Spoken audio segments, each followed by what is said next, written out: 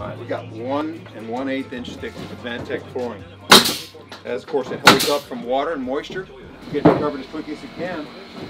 You can see where we're keeping all the systems in place in the meantime until everything gets framed up. This is the way you work around it in remodeling.